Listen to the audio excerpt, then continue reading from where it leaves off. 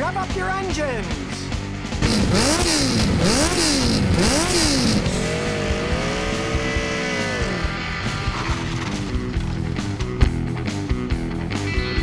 It's time for ScottyKilmer.com. If your car is handling strange when you're cornering, and if your steering wheel shakes when you brake, then stay tuned, because I'm going to show you how to replace a lower control arm on your vehicle. Now, as you can see, I took the right front tire off, and when I pull here, you can see the whole thing wiggles. And of course, it shouldn't move at all, so we got to find out what's causing the wiggling. Well, when we wiggle it here, we can see that the whole bushing here is moving up and down.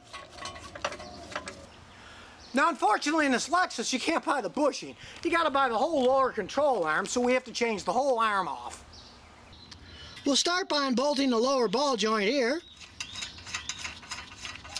Then it just pulls out of the way. Then we're going to unbolt the bushing part, but it's really tight, so we'll use a long cheater bar and some extensions. Just stick it on the bolts and pull like mad. And out comes the bolt. Then you go to the back of the lower control arm, and there's a big bushing at the back. We have to take this bolt off too. Just get a wrench in a socket and start twisting. Then with a little twisting and pulling, the whole thing comes out. Now we'll make sure we got the right part, and hey, it looks pretty much exactly the same.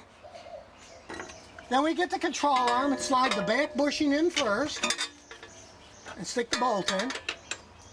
Now you might have to do some prying to get the bolt to get in the top, so get a big screwdriver to pry with. But eventually, with enough wiggling and prying, you can get the bolt the whole way through. Then put the bolts on the top bushing and tighten them up. Make sure that they're really tight. And last but not least, put the bolts on that hold the ball joint in the bottom. You don't want the ball joint falling off.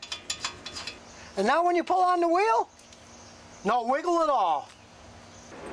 So the next time you've got a suspension problem, hey, why not fix it yourself?